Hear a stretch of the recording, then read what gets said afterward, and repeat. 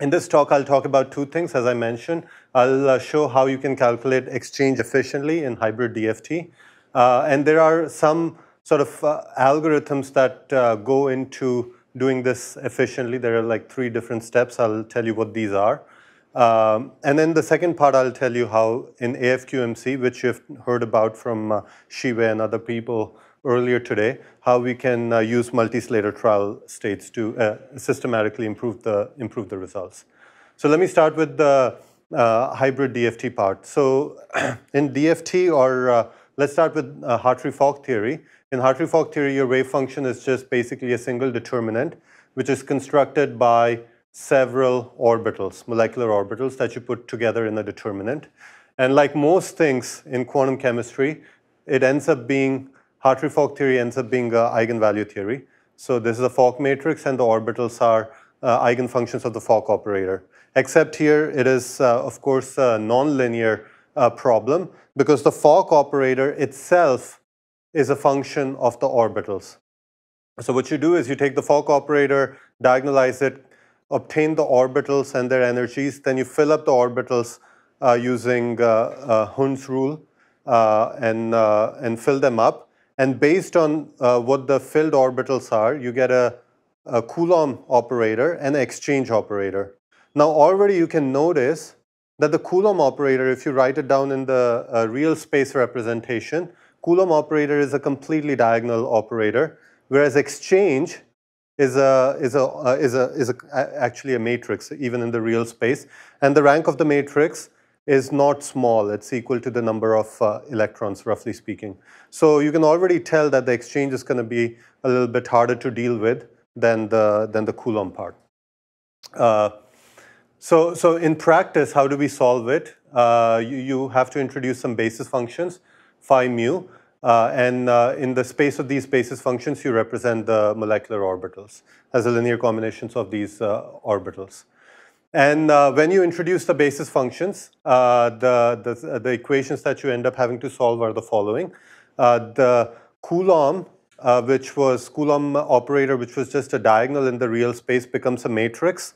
And the expression for the Coulomb operator takes this form, where these are the two-body integrals given here.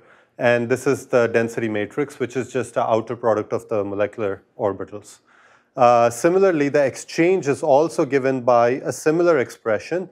The only difference, which looks very subtle here, is the density matrix sigma and lambda is being contracted by indices on one side, whereas in exchange, the sigma and lambda are contracted across the Coulomb operator. So one of the orbitals has R1 function, and one of them has R1, and one of them has R2. So sigma has R1 and lambda has R2. So this relatively subtle difference makes a pretty large difference in what the cost of the overall method is. So the algorithm, of course, looks like this. You write down the Fock operator, which is given by the one-body operator plus Coulomb plus exchange. You diagonalize it, get these molecular orbitals, take the outer product, calculate the density matrix. Using density matrix, you can calculate the Coulomb and the exchange, and you do this until you reach self-consistency. In DFT, effectively, the only thing that changes is you introduce this exchange correlation potential, X. This is an empirical potential that takes into account many-body effects. In principle, it's exact. In practice, it's approximate. It's an empirical potential. Now, there is a version of DFT which is called the pure DFT, where the exchange is completely eliminated. And in pure DFT, you just have a Coulomb, and you have the exchange correlation functional. Just like Coulomb was diagonal in the real space representation, the exchange correlation functional is also roughly diagonal. Maybe it has some derivative terms, but it's roughly diagonal. So this X and J roughly have the same cost when you evaluate it. K has a different cost. So pure DFT is significantly cheaper than hybrid DFT just because it doesn't have the exchange matrix. And here I'm just showing you the relative cost of hybrid DFT for various systems. This is cross 30 is just the cost of hybrid DFT divided by the cost of pure DFT. So as you go, system size increases, the relative cost keeps increasing quite rapidly. So not only the prefactor is quite large, the scaling is quite different as well. So this prefactor keeps increasing as you increase the system size. Here I wanted to mention that this factor is 240 for CP2K. This is just on my laptop. You know, depending on your hardware, the factors might be slightly different. For Quantum Espresso, it's actually much lower. And this is mainly due to, I believe, due to the ACE algorithm, adaptively compressed exchange, which Lin came up with a few years ago. So, but still, even with ACE, there's a factor of 30 when you want to do hybrid exchange. And hybrid DFT is typically quite a bit more accurate. So if you do quantum chemistry calculations, the most accurate density functionals are usually hybrid. So people do want to use hybrid DFT, but often they can't because it's quite expensive. Okay, so let me just quickly touch upon the basis functions. So I mentioned that you have molecular orbitals. You write them as linear combinations of some basis sets. And there are several different types of basis sets that are used. Gaussians, plane waves, Slaters, wavelets, Cartesian grids, all sorts of basis sets. The two most common types are the Gaussians and the plane waves. Gaussians are typically used in quantum chemistry community, and plane waves are used in physics community. If you want to use plane waves, very often you have to introduce what are known as pseudopotentials. So as you go closer and closer to the atom, any atom, the orbitals, the molecular orbitals are become quite sharp. They have a lot of wiggles, and to represent those wiggles, you need very large plane wave cutoff. And so what you do is you get rid of this internal part and replace it with the smoothly varying orbital. So inside, the orbital looks quite different, but on the outside, where the chemistry is sort of happening, the orbital looks same as the true orbital, not the pseudized orbital. So plane waves have this advantage that they basically give you exact basis set complete results, but with the caveat that you have to play some funny games close to the nucleus, introduce pseudopotentials, whereas Gaussians give you roughly exact answer because Gaussians can treat these wiggles. So yeah. Say it's true as long as you take large. It takes need to go to large bases to see it. I totally agree. I totally agree. Yeah. So I'll mention that point towards the end. So so yeah. So what I'm going to tell you now is I'm going to actually use Gaussian basis sets. First, I'll tell you how I'll speed up the exchange when you use Gaussian basis sets with pseudopotentials. Okay, and so here you will, the reason we do this is because you can use plane waves as an intermediate basis. And then I'll very briefly sketch out, it gets technical here, but I'll sketch out how this algorithm can be extended to situations where you don't want to use pseudopotentials, where you do all electron calculations. So let's start with the first one. So this is your integral. You do need integrals or some integrals in some form when you do the Hatree Fock or DFT calculations. And when the orbitals that you have are sufficiently smooth, because you have removed the wiggly part using pseudopotentials, then you can just represent the orbitals on a grid. So these circular things are orbitals, and you can calculate the values of these orbitals on the grids, and that basically represents your true orbital. There's no problem. And here I've written the integral in this sort of funny notation. So mu r is the value of the orbital mu at some grid point r. Nu r is the same thing. So here you multiply these two orbitals. You get the value of the product of the Gaussians at some grid points. And then this is the potential energy. So given some density at grid points r, you want the potential at grid point r prime. This looks like a n square matrix, but it has a very special form like this. So it can be done using FFT. So if I give you a density at r, you can calculate the potential at r prime in order n cos, not order n square, which is what you would usually require. And then you do the same thing with lambda and sigma. So this is, conceptually, you can write down the integrals as follows. We don't actually ever calculate them. because calculating integrals will usually will be expensive, so you write them down in this form. So just to sort of tell you why Coulomb is so much cheaper, you want to calculate this guy. So you take d sigma lambda and multiply it with lambda r prime and sigma r prime. This will give you the density at r prime. This is a order n cost calculation because both lambda and sigma are local orbitals. So if you fix lambda, there's only very order 1 sigmas that are multiplying lambda with a non-zero value, and you get the rho density on the entire grid. You use FFT to calculate the potential on the entire grid, n log n operation. And after you get the potential, you can calculate the Coulomb, which again follows the same sort of property where mu and sigma are local operators. So when you want to sum these up, so instead of integral, it should be summation.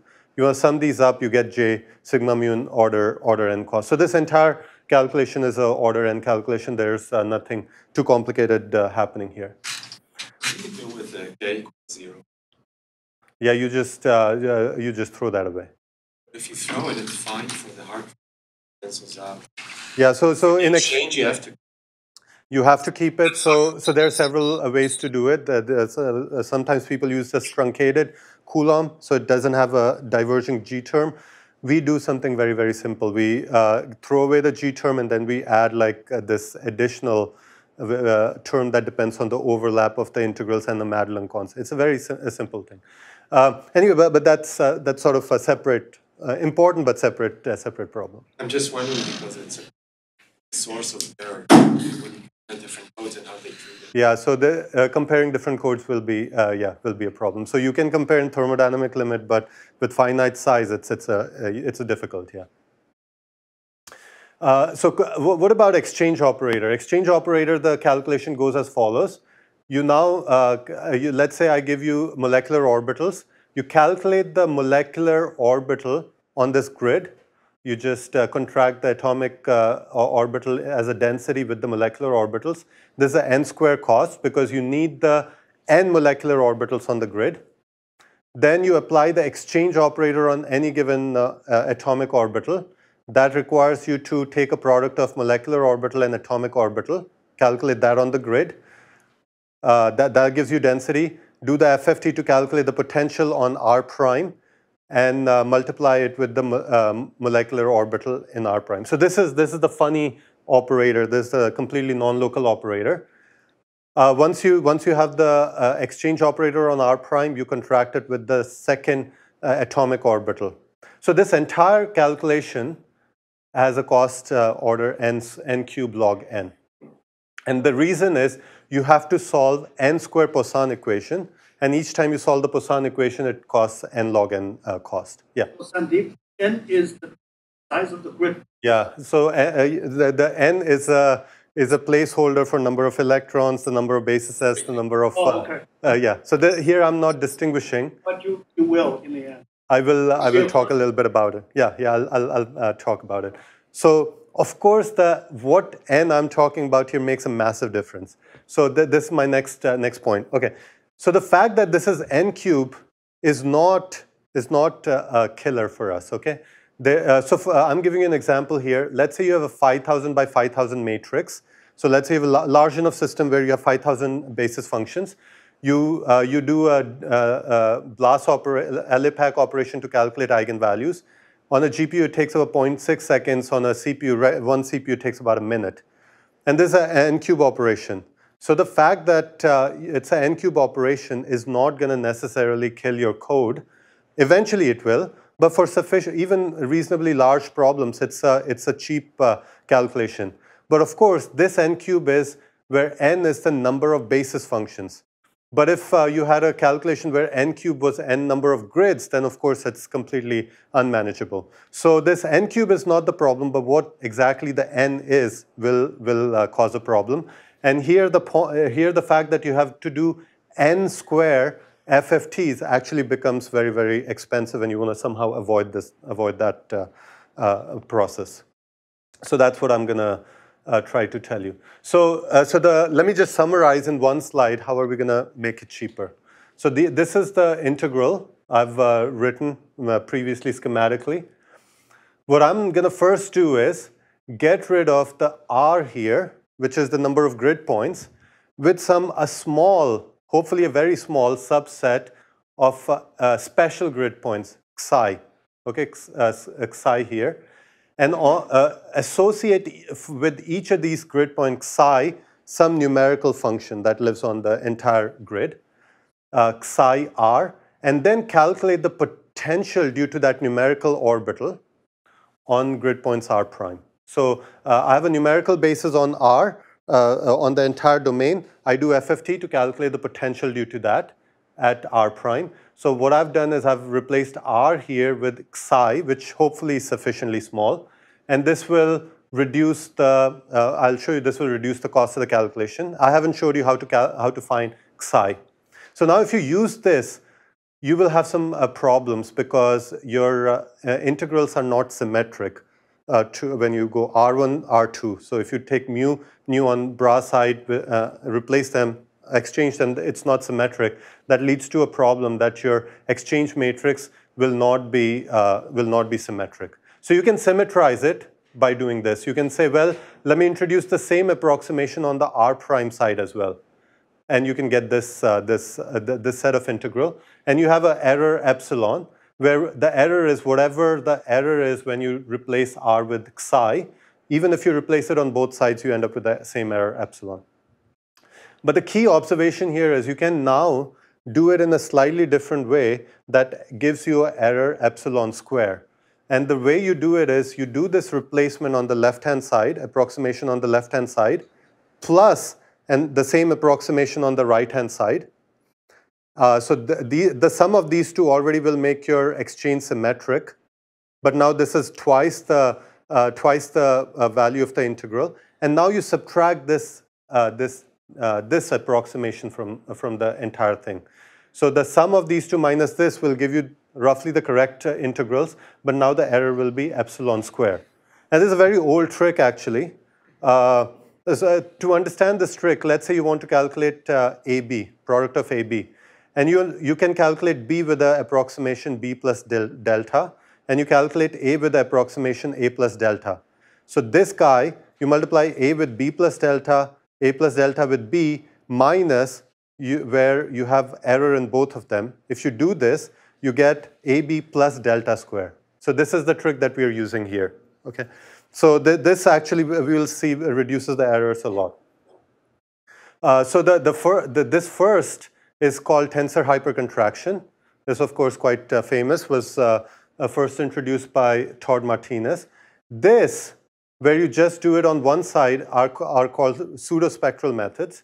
This was introduced by Rich Friesner all the way back in 1985, a couple of years after computers were invented. It's like so long ago. And this robust idea is actually quite common. It's used in several places. Recently, I learned about it with Ed Valle's paper, but this goes back to Dunlap.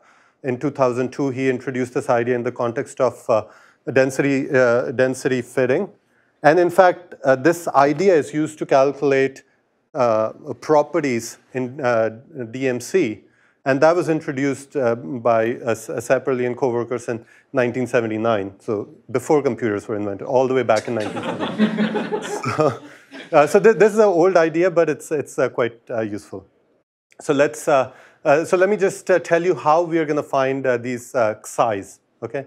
So this idea was introduced in 2015 by Jianfeng, and then later used by Lin in the context of plane waves. So what we do is, let me just write down mu nu, product of mu nu. Let me write this entire thing down as a big gigantic matrix where the rows are mu nu, and then rows are the grid points and the columns are mu nu.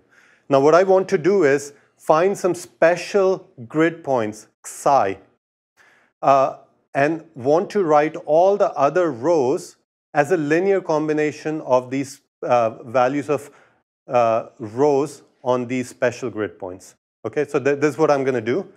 And to do this, what I'll first do is, so the idea is very simple. You take this entire thing and do QR decomposition with pivoting, and the pivots that you get out will give you the the most important grid points in the order that the pivots are given out. Now, this is an n-cube operation, and it turns out to be expensive. So what I do is I just partition the entire space into Voronoi partitions. So take each atom and take a separate domain for each atom and do this decomposition in these small domains. And so get these grid points for each atom separately. And turns out in the actual algorithm, it doesn't really matter too much exactly what the grid points are. As long as they're reasonable, they work fairly well. So this calculation now becomes order 1, because you're doing a small QR decomposition for each atom separately. Once you get these grid points, what now we are going to do is we're going to try to find these numerical orbitals.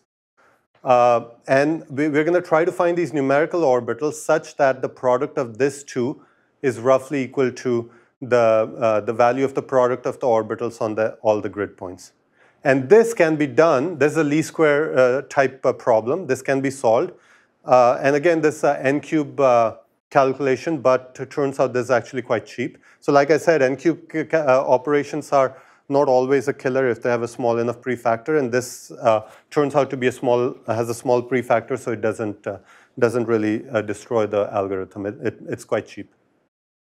So to summarize, what we do is there's a calculation once at the beginning of the calculation. You take these integrals, calculate these special points psi. From these special points psi, you fit this numerical orbital psi r, psi on the entire domain. Do FFT for each of this psi r. So the psi r is a numerical orbital. Calculate its potential. So you have to do n log n operations n times, where n is the number of psi. And so you have to do one-time calculation of n FFTs at the very beginning, and then you store the potential due to each of these numerical orbitals, and that's all. And now you're ready to use this integral. And just to be clear, we use this form where the robust aspect, and you get an epsilon square error. So let me show you what the results look like. So here the result is for a relatively small system, lithium-4, H4, double zeta basis. The number of basis functions is 60. In this, the number of grid points is 27,000. And this red and here is the number of special points, the numerical basis, n psi, divided by the number of basis functions. So 3 would correspond to 180 grid points, 4 would correspond to 240, and so on. And this red is the tensor hypercontraction error. And blue is the error due to robust density fitting. And this shaded region is the chemical accuracy. So already by the time you have taken 180 numerical orbitals, you're much below the chemical accuracy. And it very quickly goes to almost basically 0 error. And so this sort of accuracy is consistent with when people use density fitting, except here you're getting a much lower calculation. Density fitting actually doesn't reduce the scaling of the exchange. Now this trend actually, I could show you the same graph over and over again, but you just take my word for it. It holds for larger systems, larger basis sets, and some other systems that we have tried, like Diamond as well. I haven't done too extensive tests because these calculations were run on my laptop and run like a couple days ago, but roughly it seems like the trend holds. Oh, can you go back? Yeah. So the number of grid points, can you give sort of an intuition of what's the equivalent A-grid cutoff for it, or the distance? Yeah, so the 27,000 grid points correspond to about 3 or 4 grid points per Bohr or angstrom, per Bohr, I think. So how does this depend if you change that? So this will be independent of your... Yeah, so this grid point is basically sufficiently dense that we have saturated the... So this giving us exact results for the Gaussian basis set. There's no error in the Gaussian basis set calculation. So this guy really depends on the basis functions that you've used, not so much on the grid. Sorry. So, Sandeep, is it right to then think about the size of the grid being defined by a plane wave calculation, the cutoff? Yeah. That's like the upper bound. Yeah, so the size of the grid is given by the size of the unit cell and what sort of pseudo-potential you've used. So if you use a very hard pseudo-potential, the grid point, the number of grid increases. Otherwise, it's for a softer run, it will be much sparser. So it's like similar to when you do AFQMC, like the results you showed, whatever grid you use there would be the grid that you use here to get rid of the, but the grid is now acting like a density fitting basis. The results are not grid results, they're the Gaussian basis results. Yeah, Mark. Do you have a grid aliasing problem, or is it? So what's the grid aliasing problem? So you move along. I haven't calculated. Wiggles and it changes the energy. It will have a. So in this case, I don't think it will be because the grid is sufficient. So the results that we are getting are Gaussian, are results because of Gaussian basis set, and this grid is just a density fitting intermediate. There, though. I see. You can solve it if you use you can translate Gaussian orbitals using Fourier transform. Sure. Mhm. Yeah, well, And yeah, then, yeah, exactly. Yeah. Then you would get the. Because I wasn't sure if that would be. I see. So I haven't calculated forces and stuff, and so I haven't done a careful analysis. But one of the things, that we have learned so much about machine learning here that even if there are tiny wiggles, as long as you're feeding this to a force field of some sort, then I think it's okay. You just kind of. Are you using Mark's trick to representation of Fourier of the? Is that necessary? So which In other words, it's hard to converge this in plane waves using. So it's a compromise. You do some of it in real space. Oh yeah, so I'll talk about this. So right now, this is all done in with grid with sufficiently with the pseudo potential, so it doesn't cause a problem. No, this is for the Coulomb. That doesn't matter if you sort of have 1/r Fourier transform. The representation of that on a grid is tricky. You're using the I'm using FFT. FFT. Exactly. Yeah. It's a way faster way to converge it. Grid side. I see. Okay. So that was for. We can chat more, but I thought that was for the open boundary condition. But that. You can use it. Okay. I'll have to check it out. Yeah. Thank you. So this is this works fairly well, and these are the prefactors you get for this using this code. So the prefactors go down a fair bit by using robust pseudospectral methods, but we can improve them a little bit more. And the trick here is, if you now look at a Fock operator, if you only wanted to calculate the energy, the only thing that you need from the Fock operator is the occupied part of the Fock operator. If you want to calculate occupied orbitals, that is if you want to do SCF, all you need is the occupied AO part, this rectangular piece of the Fock operator.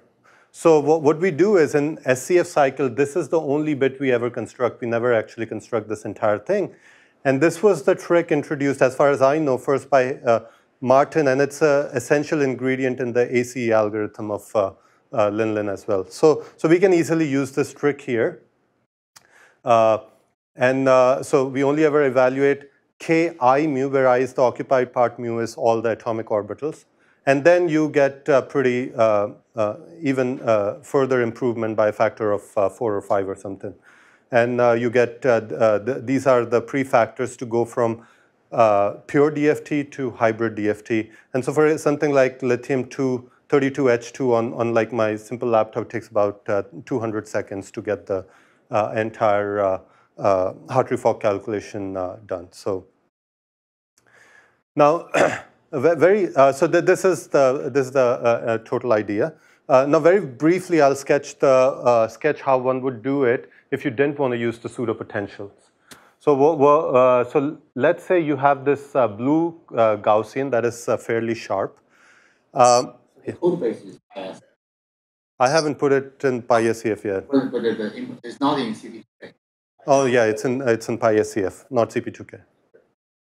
The other, before we move on, can I see the A plus delta plus B plus delta that again? Because I understand, because that assumes A or B are evaluated exactly. Yeah, so you see, on the right-hand side, we don't have a approximation. We make approximation only on the left-hand side. Or we keep the right-hand side the same and make the approximation on the left-hand side. So this is like putting a delta on the A side here. This second is like putting a delta on the B here. So you take B plus delta. And this third is you put a delta error on A and B. I mean, this is just a very rough schematic. It doesn't match exactly. It doesn't match exactly. It's a rough schematic of how to think about why there's a delta square error. Nonetheless, you can still show it rigorously. This is Yeah. So this is shown in Ed's paper. Where did the? Sorry, I mean I'll show. Let's show. Okay, yeah, that's what you. Oh yeah, here it is. Ed's paper, Ed Valleve's paper is last year. Okay, so the simple trick so this gets sort of technical, but let me just point this out. So let's say you have a blue Gaussian that is fairly sharp, and you don't have enough plane waves to completely represent it. So what you do is you replace the blue Gaussian with a sufficiently smooth Gaussian yellow, such that you can represent it in the plane wave basis that you have chosen for your problem. And then calculate the potential due to the yellow Gaussian. Of course, that's an error, because you have now replaced blue with yellow. Now, if you actually try to see what the error is, which will be the difference in potential due to blue and yellow, this turns out to be extremely short range, as long as the yellow is, looks a little bit like blue. So it looks very extremely short range. So what we do here is we pick a sufficiently dense grid such that the difference between the two Gaussians is extremely short range, such that the difference goes to 0 as you go from one atom to the other. So you have a one atom-centered Gaussian, and the effect of this perturbation will basically go to 0 as long as you go to the next atom. Yeah. I guess that's just schematic, right? Because the yellow charge is not the same as the blue charge. Yeah, that's just a schematic. Yeah. Sorry, this is schematic. A poor schematic, but yeah. Because what you have to have is charge neutrality. And actually, so I have to mention, so the potential goes to 0, and then there's an additional constant term, the background term, because of the charge not being 0, and that is also there, but it's the same constant everywhere. So there's just so you're right, yeah. So this is the thing we use. So wherever you have a very sharp Gaussian, you just replace it with a smooth Gaussian, and then put it in your plane wave code, calculate, do the DFT like we did before, and then you have on-center, on-atom corrections. For each time you replace a sharp with a smooth, you get a small correction for each such replacement. So for example, you can now think about these integrals. There are several types of integrals, dd, dd, ds, dd, where d is diffuse, s is sharp. So as long as one side is at least diffuse, you can do the entire calculation in plane waves. So even if the one side is sharp and one side is diffuse, this entire thing can be calculated using just plane waves. There are some integrals like SSSD, where the SD or SS has to be replaced by a sufficiently smooth thing, and then you have to do a short range correction, which I'm not showing, but it can be done. And to do this, we actually implemented some special integrals, which are mixed Gaussian plane wave integrals, to take care of the short range correction part. And so if you want to read, these two are technical papers. If you're into that kind of thing, you can have a look. So I showed you there was roughly around 200 seconds with pseudopotentials. If you do an all-electron, the cost is a little bit more, but it's not dramatically more. It's about 350 seconds for an all-electron calculation, lithium 32H2 with double zeta basis set. Now, one of the advantages is because we have mixed Gaussian plane wave basis, in the sort of semi-long run, what I want to do is replace these diffuse orbitals completely with plane waves. So I want to write a code that is a fully mixed Gaussian plane wave code where the Gaussians only take care of the sharp part and the plane waves are basically helping you converge to the basis set limit. But you know, that'll take a little bit of time to sort of put it all together. So that was the end of the first part. Am I almost done? What time is it? Okay. Okay. Any questions for the first part before I move on to the second? Okay, so in the second part, I'll tell you how AFQMC can use multi-Slater wave functions. So AFQMC, I mean, Shiva already introduced the idea quite beautifully yesterday. This effectively does a imaginary time propagation. You take Schrodinger equation, replace the time with imaginary time, and you get this, this equation. You can propagate it forward. No matter what psi 0 you start with, as long as you propagate far enough, you will end up with the ground state if your psi naught has some non-zero overlap with the ground state. This is true for all projector Monte Carlos. The unique defining feature of AFQMC is that it treats this exponential of a one-body operator exactly using Thouless theorem. And the two-body operator you treat using Hubbard-Stratanovich transformation. So, for example, in DMC, the roles are completely reversed. You treat the two-body part exactly and the one-body part stochastically. Here, you do it the other way around. Now, the point is, as you start to propagate it, you will eventually get a sign problem, and your signal becomes too noisy. And so you want to somehow solve the sign problem. There are two ways you can do it: free projection and phaseless approximation, which Shiva talked about yesterday. Phaseless approximation introduces a bias, but hopefully a small bias, and you get reasonable results. Free projection is exact. So the way free projection to think about here is, okay, as you propagate forward in time with sufficiently large tau, you will get very noisy. So there's a battle, but the energy is also decaying exponentially. So it's a battle between two exponentials. You start with a wave function that's close enough to the ground state such that you converge to the exact energy before the noise kills you, then you're the big winner, right? Otherwise, you're a loser. So not you, me. So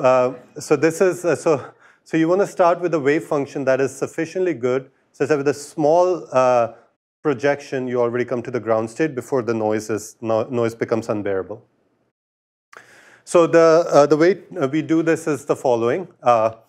This is again to remind you what we're doing. We start with a psi 0, project it forward, tau h, and once you project it forward, at the end of it, you calculate some energy with a trial state.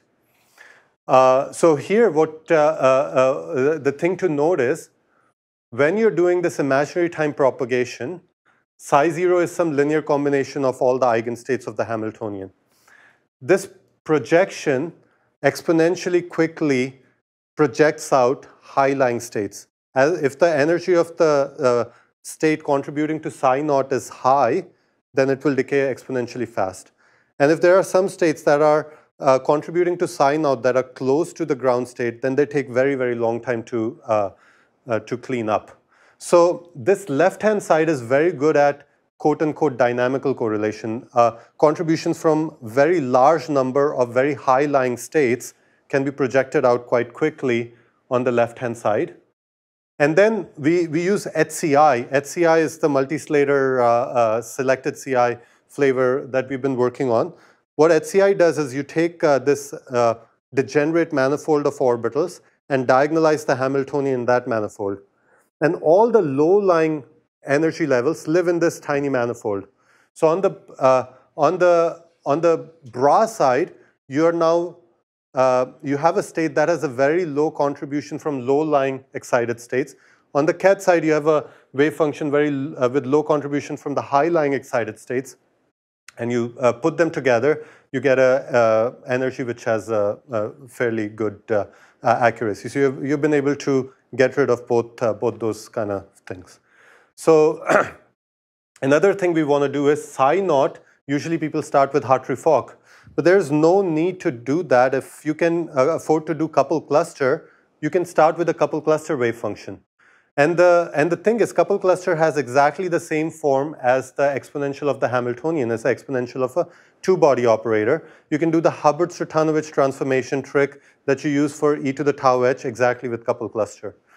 So the entire algorithm, you start with couple cluster, which already has very low contribution from high-lying states, project for a sufficiently small time that you get rid of these, and then take the trial state as the HCI to calculate the energy.